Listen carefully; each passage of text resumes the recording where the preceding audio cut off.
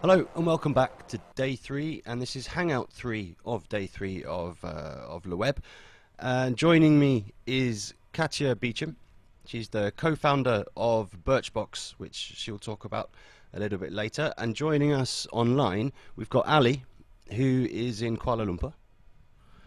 He's like my co-host. He's been with us for every Hangout so far. Well, hi Ali. And we have John, who's much closer to here. He's in Paris. Hey, John. Now, let's start by talking about Birchbox. It's been 3 years since you launched. Tell us about, was it the business model that you have? I mean, was it a first for that? Or were you using inspiration from somewhere else? So, I mean, obviously we didn't invent the concept of subscription. That's something that has existed for a long time. Magazines, Fruit of the Month, Wine of the Month, Meat of the Month now. But what we did invent the Birchbox model, and we are the only one really doing the model, though you might note that there are many people who have replicated. And the model is one where it's really about being a marketing company, a media company, and a commerce company in one. So what that means is that we have to generate new demand, and we do that via the subscription service, also via the content that we create. But we also then fulfill that demand, because when you try something through a Birchbox, you then can purchase it through us, directly through us as an e-commerce company, not an affiliate. So we hold inventory. So yes, we invented that model in 2010. So the model is that you a subscriber. I believe there's different prices for men and women. There's different prices for men and women. There are different prices in the U.S. Versus Europe as well. So you is it $20, for example, for men? For men, and every month they will be sent a box full of new novel products. Sure. Yeah. And there will be a surprise mix of products. It's always a surprise. So for men, it's $20 a month, and you receive a couple of grooming items. So you could get something for your hair, something for your skin, a fragrance, and then you will also receive a lifestyle item every month, which could be a new pair of socks or headphones or whiskey stones. We have a theme like a magazine, and then we use your profile and your behavior to customize the products that you receive. For women, it's $10 a month, and it's really focused on beauty and sampling, and you receive samples of every single beauty category: hair, makeup, skin, fragrance, nail, and 4 or 5 a month for $10. You get to try the products that have been personalized for you, and then when you're ready, you can buy them, and it's a very seamless process. And how many what kind of percentage of the subscribers come back and buy the products that they've just tested? Yeah, so 50% of the subscribers are shoppers via Birchbox.com. Actually, many more than that shop, because beauty is still one of those categories that's predominantly shopped for in brick and mortar stores, so in physical retail spaces. And for every product sold on Birchbox, in many cases, 3 to 5 products are sold offline in a beauty store, which is, part of what we expected to see, but it's a reality of the industry. Mm-hmm. Now, you and your co-founder, you came up with Birchbox quite soon after leaving Harvard Business School. While we were in there, actually. So what generated the idea? So we were business school students, and we wanted to write a business plan. We started kind of looking around and thinking, what could we create for a business plan?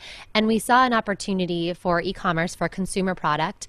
We saw that the internet was changing from being a place that was just about this perfunctory transaction. I want a book, I buy the book, to being a place that could be about inspiration.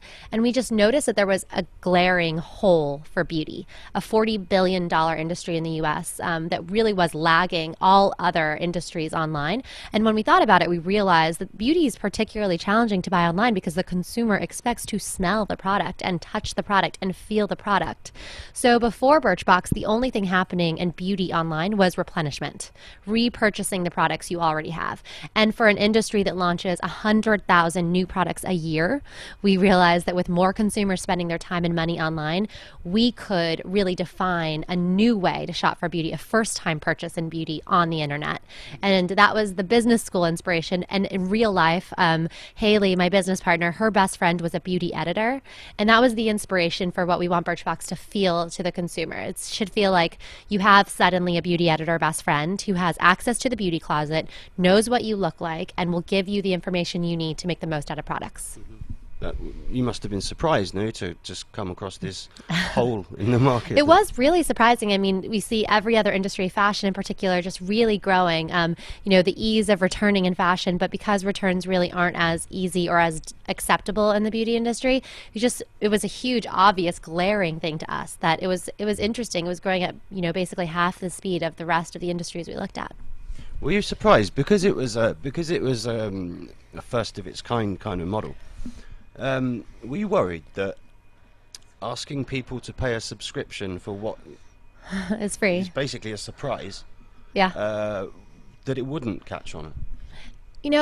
I think that when you're an entrepreneur, you don't worry about that, because for us it seemed so obvious. The way that we thought about it as consumers, my business partners and I, was that we are not beauty junkies, we are not beauty hobbyists, but it's very appealing to us to have just the best products all of a sudden at our fingertips.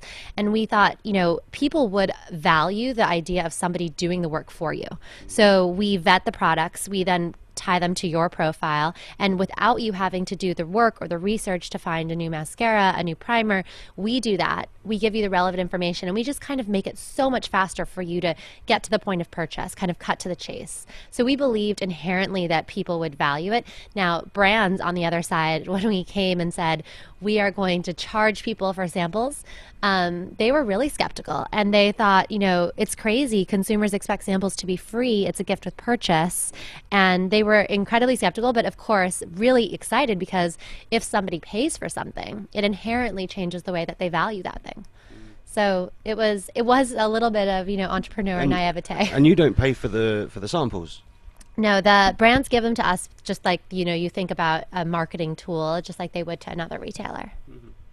Well, congratulations on the idea. I mean, it now seems obvious, but I guess 3 years ago, when it doesn't exist, it doesn't. Thank you. What you're here today to talk about, you've already talked about, was women influencers in digital. Mm-hmm.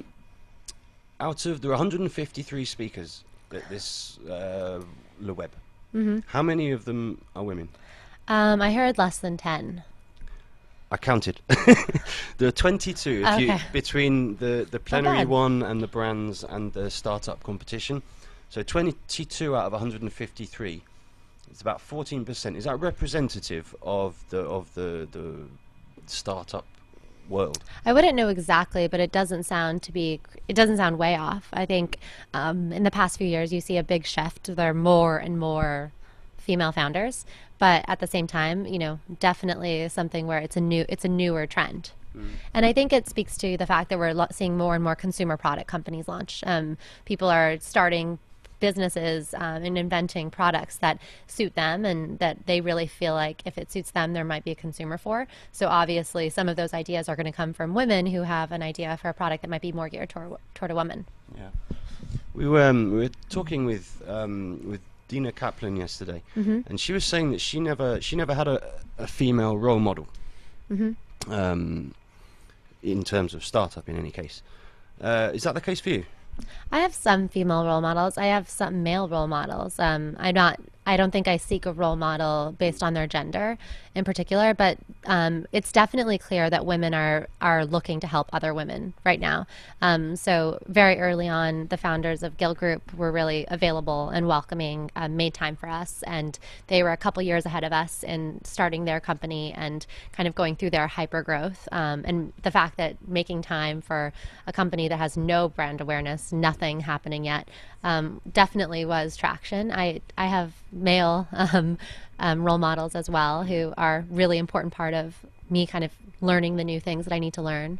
So why is it? Why are there fewer women in this landscape than there are men? And how is that going to change? I mean, I couldn't tell you the reason why. I don't think for me it was I never started Birchbox thinking I'm a woman and this is like necessary to be a woman. I started Birchbox because fell in love with an idea, just like a man would, just like any entrepreneur would, and thought that this idea has to come to market. There's an inefficiency in the way brands find their customer. There's an inefficiency in the way customers are trying to discover product.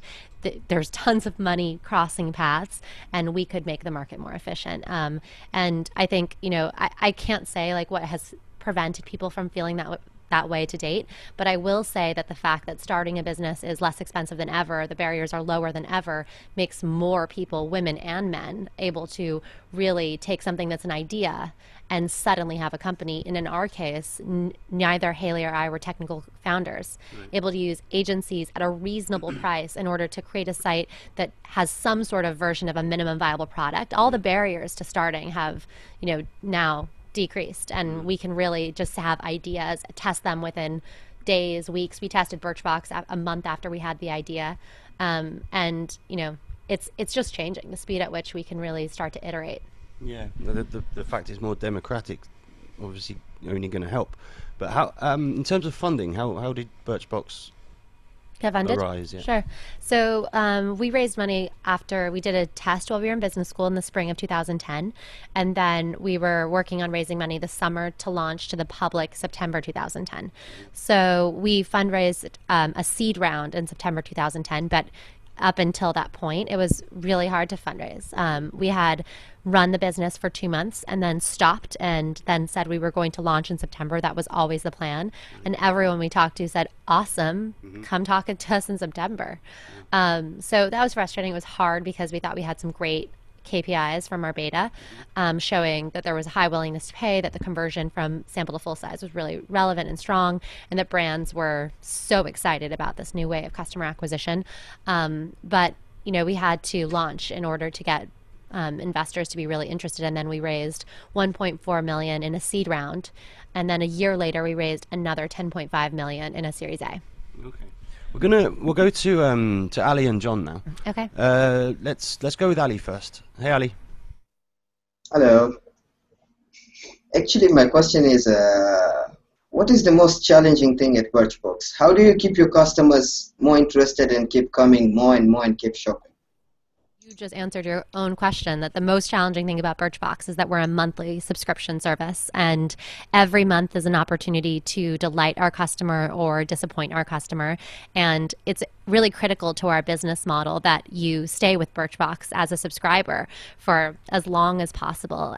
So when we think about the biggest challenges there, some of them have been starting with personalization, but probably taking a step back to the earlier days. It was very challenging to get beauty brands who have been doing something in their own way for decades, sampling in particular, customer acquisition at a larger level, to really change the way they thought about customer acquisition and to take a chance on a completely unknown company. So that affects us being able to get the right products in the door.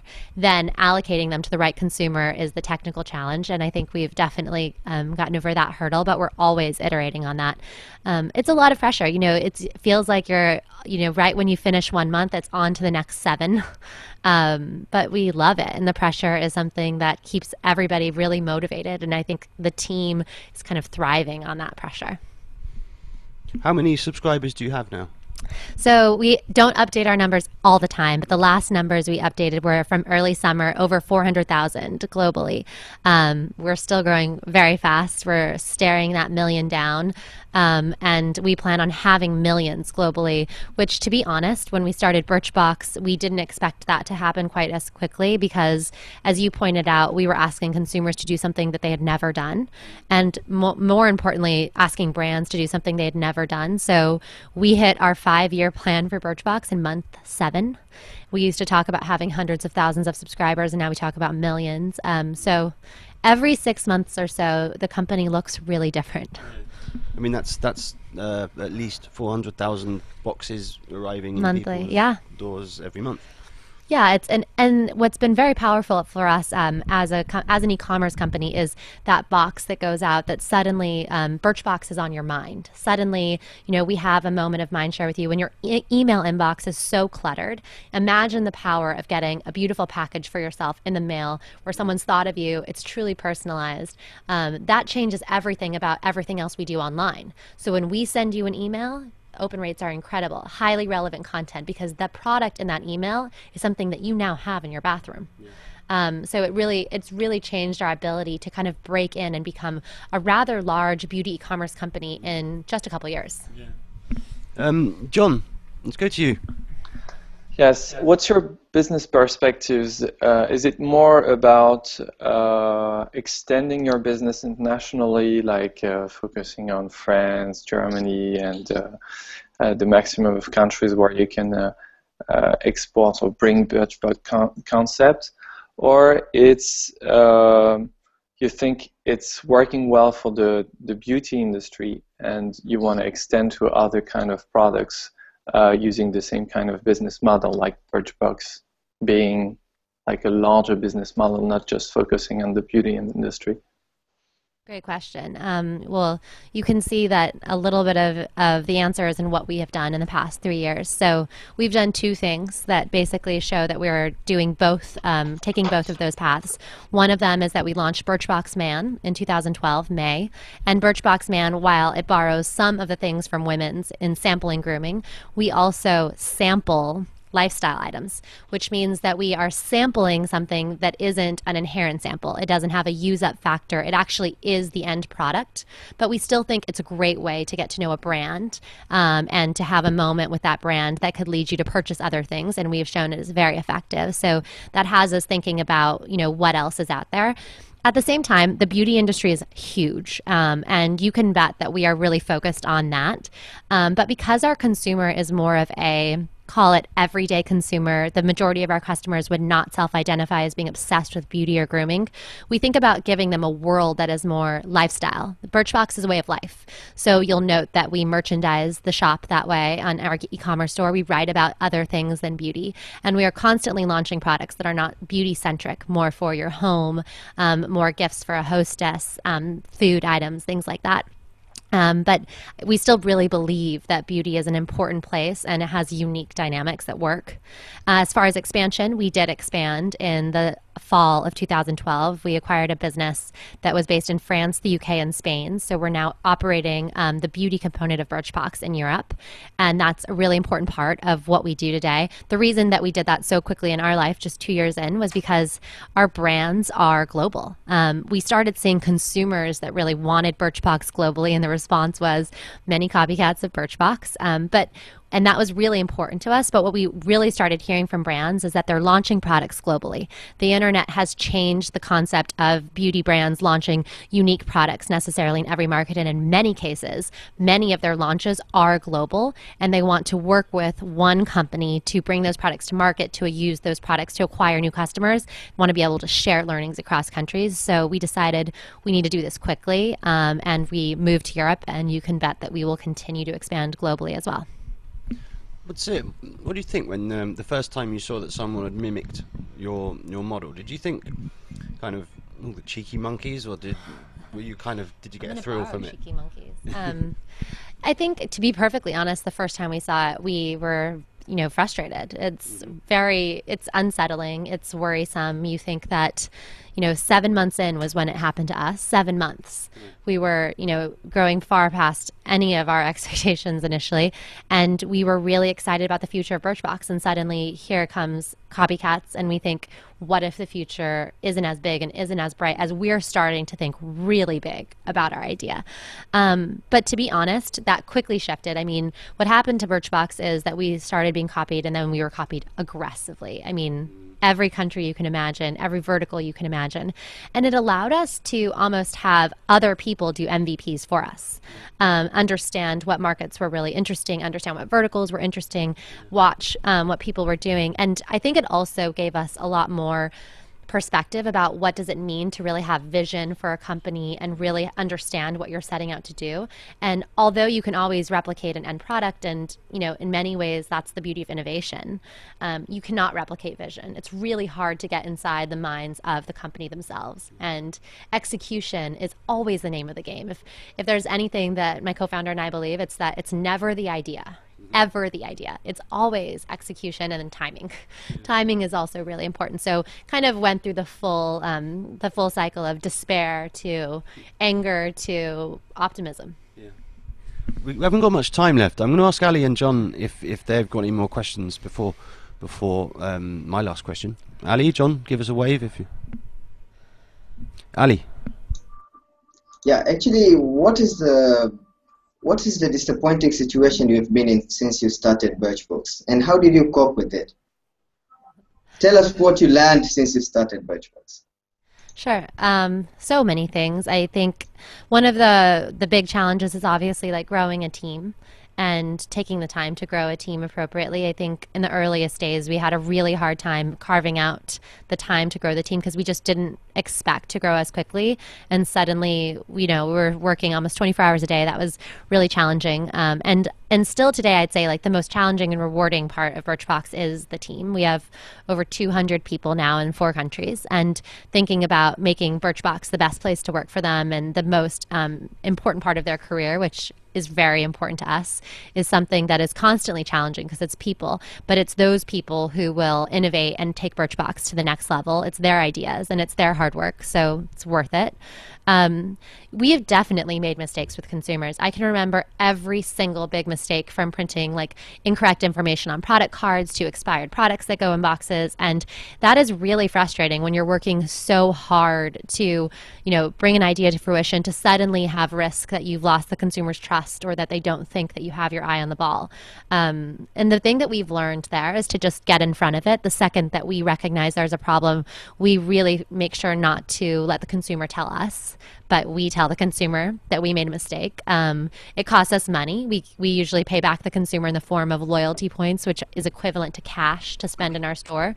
And we're just aggressive about owning up to the things that when we don't deliver on the promise, we own that. And we tell the consumer that that's not acceptable because we really believe it's not. And then we step up and say, we're not going to make the same mistake twice. But when you're moving at the speed that we're moving, if you're not making mistakes, then, something is wrong because you hold on to the steering wheel until you think the car is about to just break down around you and shaking so much. John. Yes, actually 2 more questions. Would you say that Birchbox is a lifestyle brand in itself? Yes, we definitely think of Birchbox as a lifestyle brand. We actually rebranded the identity of Birchbox in June of this year, 2013, because Birchbox initially was really started and founded in beauty. It was a very pink brand. And in June, we recognized that the brand needed to be more of a way of life, more of something that you could see yourself a part of, whether you're somebody who identifies with beauty and loves that category, or you're somebody more like my co-founder and I who really enjoy looking great and having great product, but would by no means consider ourselves to be beauty hobbyists. And then, of course, for the men. So the look and feel of Birchbox changed dramatically in June to really signal that we consider ourselves to be a way of life and something that is a part of your world. So, yeah. And so what I don't understand is you will bring some products from lifestyle brands, okay? But how are you a lifestyle brand? I mean, for the person who receives the box, you think Birchbox gets some specific values and they have a special attachment to Birchbox, or they have a special attachment to the brands that are featured in the different products brought to the box? Well, I can say really proudly and honestly that it's definitely an attachment to Birchbox. Okay. That was actually one of the reasons why we were so excited to launch the company. All of a sudden, from the beta test, which was a really ugly product, I can say so, with beautiful brands inside, all of a sudden from that moment, customers talked about how we were changing their lives, how we were changing their access to things, and that was really monumental to us. I'd also say that we really invested in editorial as a way to build a brand and build a voice.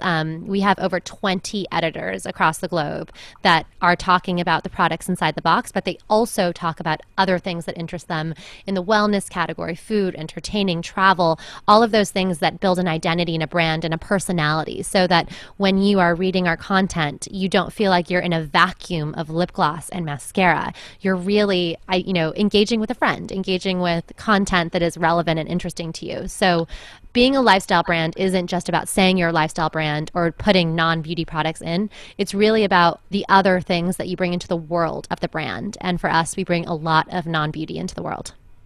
Okay. This will be the last question. I tried to download a Birchbox app. I know you've been asked this probably by everybody who interviews you, but What's the? There is an app. Yes. Okay. There's an app for iPhone. Okay. Okay. Is well, that yeah? So there's an iPhone app. We launched it a couple months ago, and we also have mobile web. So our website works well on Android's tablet. So everything works well on web. But our native app launched, I guess, in the fall of this year. Okay. So check it out. Download it if you have an iPhone. Okay, well, listen, thank you very much for coming in, and congratulations on what was an awesome idea that you seem to have executed really well. Thank you. Thank you as well to John and to Ali. We will be back at 2 o'clock French time with Brady Forrest from Highway 1. He's going to be talking about what's new and what will be new in hardware. Ali, John, please join us for that. So we'll see you then. Thank you, Katia. Thank you you. guys. Thank you.